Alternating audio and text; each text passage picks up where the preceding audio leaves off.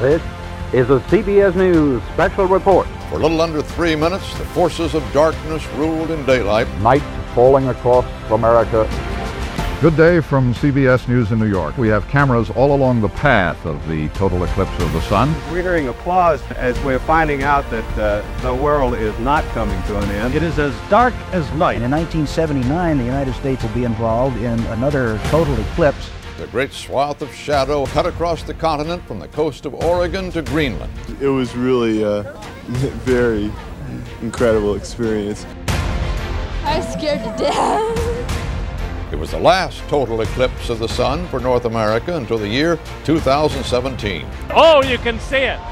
You can see it. There it is. Look at the corona. See it?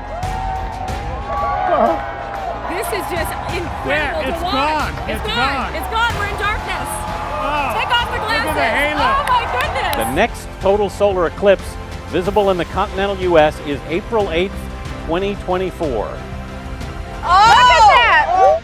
I'm sort of starting to get that feeling. Oh, it's just fantastic. It just doesn't happen every day. These kids are getting the best science lesson they could ever get.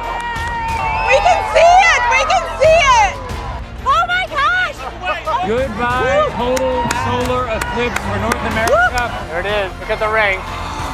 Look at the ring. The next total eclipse to touch a small part of the U.S.